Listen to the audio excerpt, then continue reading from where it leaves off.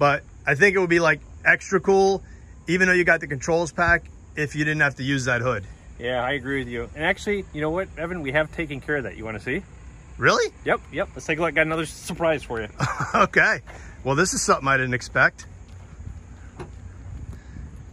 And you brought it with you. Look at that. You snuck it in the trunk. I didn't even see it. This is obviously a prototype. Oh, wow. But we do have a brand new intake. Look at that. This is your parting gift just for showing up today. Really? Yep. We're going to let you dyno test this, put it on an engine, and see how it does. Well, ironically, I'm heading over to Brian's in a little bit here, and we were going to do some stuff on the 7.3 that's going in the Cyclone. And being that it takes all of about 2 minutes to swap an intake manifold, we can literally take this thing today and go dyno test it? You can take it today and dyno test it, as long as you promise to return it. Well, I can definitely promise that. That is too cool. I really appreciate that. So what are the features on this, Mark? So really the biggest features are it's designed to, it's really designed for street use, right? For any regular application. Racing applications, you actually might be better off with one of the currently available aftermarket intakes. Right. But the biggest thing is that over the stock one, it obviously lowers the throttle inlet significantly and allows for a much easier installation in most applications. Bring it around this side and let's take a look at the angle of attack, if you will. Look how light it is. You can literally just, so this being straight versus that being up, and it's kind of hard to tell with the elbow on there, but literally this thing will come straight out here. So you can do a turn. Man, I did not expect that you would have this thing ready to go. Well, we figured if you were coming, we had to have something ready. So, because the first thing you've asked me is how do we put it in a regular car without this horrible bulge on it? So we've got this taken care of. This is actually one of our final prototypes, and we're going to be putting this in production very shortly.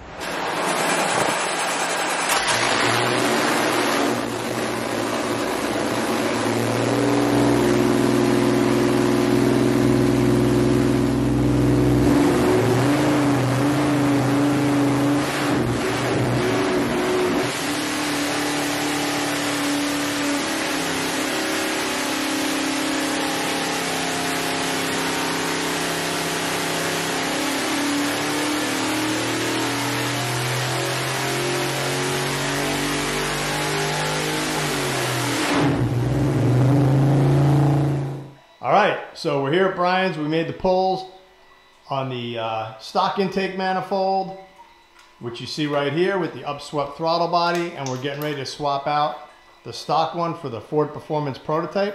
What do you think, Brian? I'm anxious to see how it works. I was pleased with the baseline pull. We're running the ultimate headers now, and which is more realistic of what someone would run on their car, because those headers fit in a Fox body Mustang. All right, and here you go. You saw it this morning come out of the trunk. We drove over to Brian's. We'll slap this baby on, follow Brian in here. Like we showed you in our previous videos, it only takes a matter of minutes to swap the manifold because it's a dry intake. The O-rings are in place. All right, so here's a look at the Rapid prototype 3D printed Ford Performance 7.3 Godzilla intake manifold. That's a mouthful.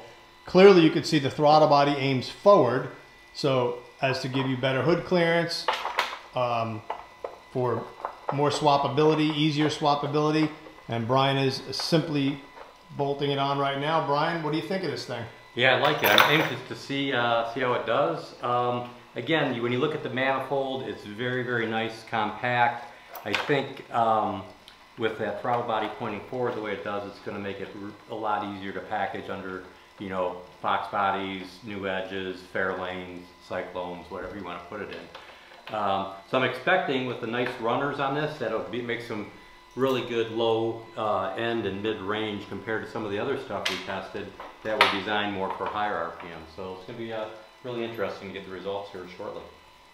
So this intake manifold, like we covered with Dave Bourne and with Mark Wilson when we were over at Ford Performance this morning, a little bit shorter runners. That'll promote a power band that's up a little bit over stock as far as RPM, and they're a little bit bigger than the truck manifold as far as volume, so flow more air. Again, the throttle body facing forward, and the reason this thing is kind of a whitish color is because it's a prototype. The factory ones, the production ones, will be black, and the throttle body is also bigger. The throttle body opening on the other side, so again, more airflow. And as soon as Brian straps this thing on there, we will fire it up and make some pulls.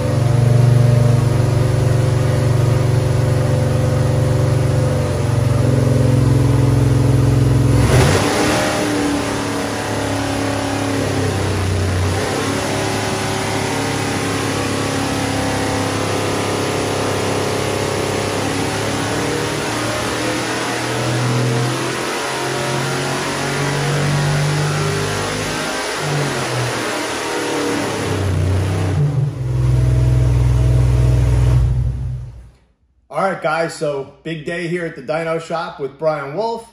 We got the Ford Performance 7.3 intake manifold, the prototype, and we did an A to B test against the stock manifold. And Brian, what were the results? Yeah, no, the results were really good, kind of as we expected. So again, the nice thing about that manifold is it's really designed, you know, for that 6-ish thousand RPM, 6,200 peak engine speeds. And this was, as you just know, we did that big test with all the cams, all the intakes, lots of big power numbers at high RPM.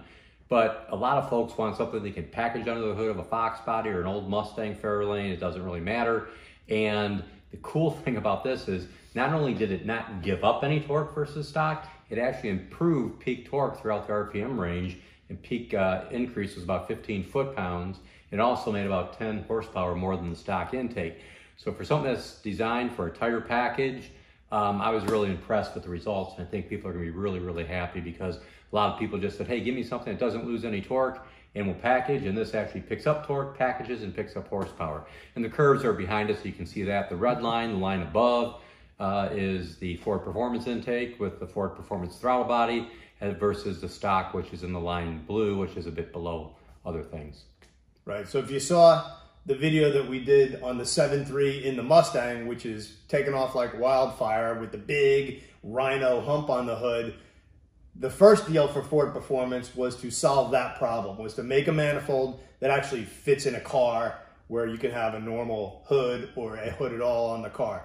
And the fact that it adds horsepower is almost just like an added bonus, right? No, absolutely. And torque. You know, I might, you know, again, you know, most of the aftermarket intakes that we've tested to date have all, you know, looked really good for the higher end, looked good for package, but, you know, there was that sacrifice of the low end torque, where this actually, you know, picks up a bit, I mean, over, you know, about 620 foot-pounds, which is a ton on pump gas, you know, in a street car. So I think folks are gonna be real happy with it.